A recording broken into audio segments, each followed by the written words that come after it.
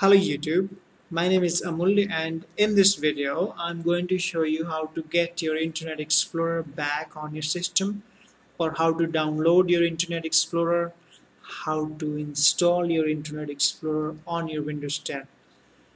So this is Windows 10 and its default browser is Microsoft Edge, not Internet Explorer. I did not know that Internet Explorer is still there on this system with Microsoft Windows 10. So I figured out and found that Internet Explorer 11 is there on the system. It needs to be enabled. So what you need to do to make sure that it's enabled, and once it's enabled, you can use it.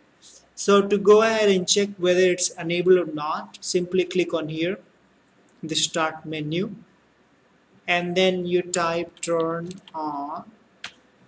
Okay, turn Windows features on or off, and then you press enter or click on it. Wait for a few seconds and make sure this Internet Explorer 11 box is already checked. If it's not checked, please click this box here and then click OK. If it's already checked, cancel it or close it. Once that's done, you simply go to start menu one more time and type Internet Explorer, and then you press enter or click on it or tap on it. So this is basically Internet Explorer 11. Once you launch it, you will get MSN page with few windows popping up on the screen which will stop you to use it. So what you need to do, basically click on with the recommended setting, Microsoft recommended setting, and then click OK.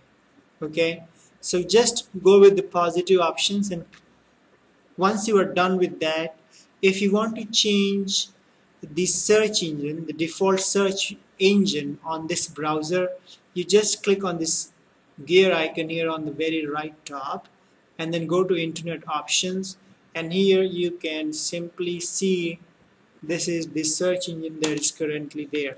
Now you can change it to whatever you want, like Google, Bing, Yahoo, MSN, whatever, and then apply and then click OK. And now if I go ahead and just relaunch it, I will get my Google back on this Internet Explorer. One more thing, since you have gotten it and want to use it now onwards, so you can pin it to the taskbar. Basically, you just click on here, right click on this Internet Explorer icon and then click pin to taskbar. Once that's done, you just close it. You will get it here all the time.